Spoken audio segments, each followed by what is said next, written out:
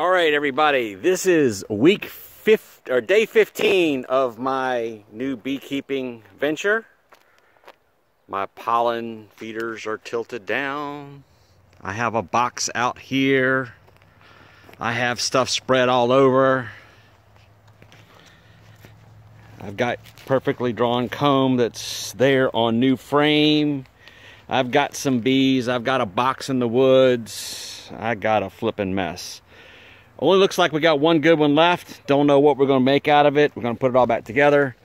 The one I had over here, this is one getting ready for a nuke that I was getting. You can see what we got going on here. So we got something happening. Don't know if we got a queen. Going to pull it apart, see what we can do. Some comb over here. And just a flipping mess. So I can't describe how disappointed I am. Week 2 of my bee adventure looks like this. So I expected some disappointments. I would have preferred to wait, like, where they couldn't overwinter them.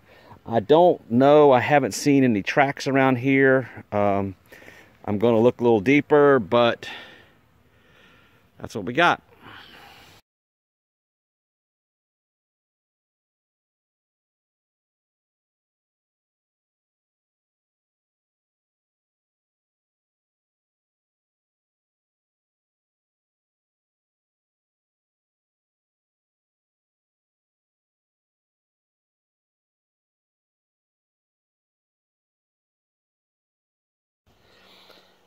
All right, everybody, this is Mark Geslock at G's Honey Bee. I'm going to call it Bee because bear something got into 3 of my hives. 3 out of 4 were overturned.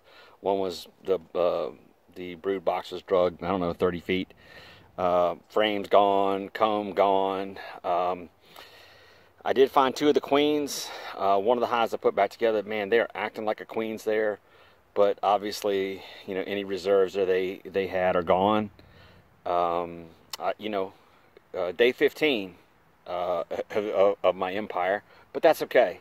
I don't know what I could have done differently except perhaps get a bear fence or something like that. I did find some droppings of something big, maybe Sasquatch. That would be kind of cool because maybe if the bee thing doesn't work out, we can turn this into a tourist attraction. Anyway, disappointing.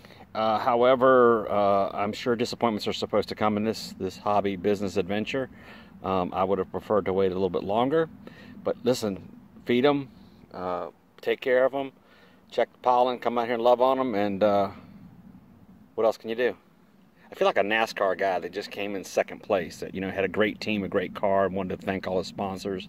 I'd like to thank the bee people, but we just didn't have it today.